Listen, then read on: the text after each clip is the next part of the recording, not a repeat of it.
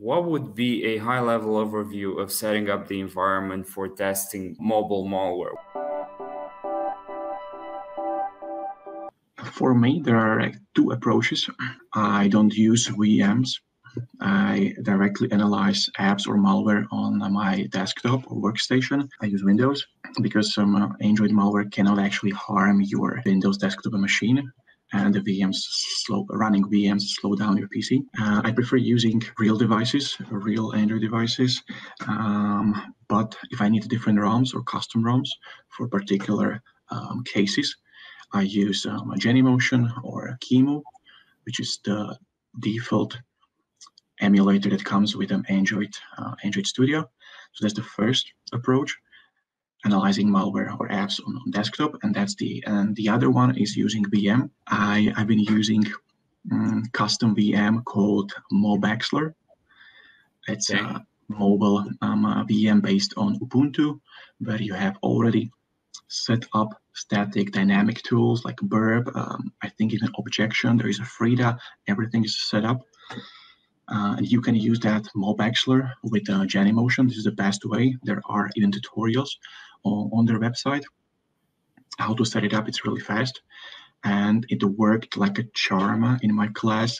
No one had any problem with the Mobexler and the Genymotion. So this is a really great case. You can put it on your USB stick and carry that on your keychain, and you have your environment for mobile app analysis on your keychain. Let's say you're not analyzing malware, but you're actually analyzing an application as part of a bug bounty program or stuff like that. So you're actually doing mobile application testing. What would you actually do if you are in the situation that you need an up-to-date operating system and you have a device that's a lower end device that doesn't support that? In that situation, I will definitely use an emulator.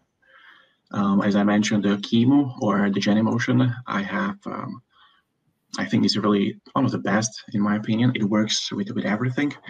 You can download custom or stock ROMs, whatever the latest version you actually need. It works like a charm. It's already pre-rooted, or you can root it. You can use ARM dependencies, not only Intel.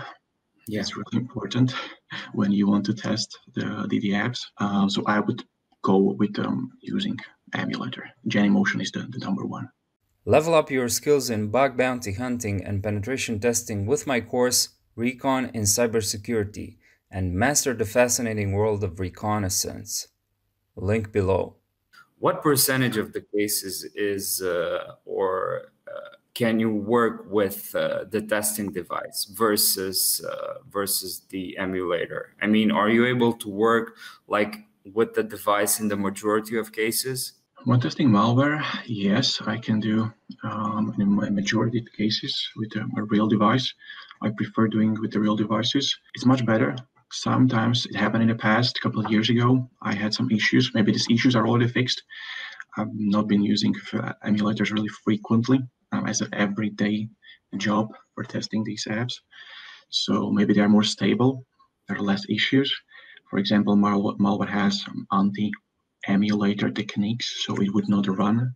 Then you have to do something if you want to analyze the app. Either, for example, use Frida to bypass these checks, or use a different device. Can you bypass the anti-malware checks with Frida? You can bypass these checks the same way as you can bypass the SSL pinning for the real applications. The practicality of using a testing device would be that it might be much faster, and it's a real environment compared to, let's say, for example, an emulator, which might demand more resources on that perspective. So there might be advantages and disadvantages over both, which is why you should be actually choosing context dependent.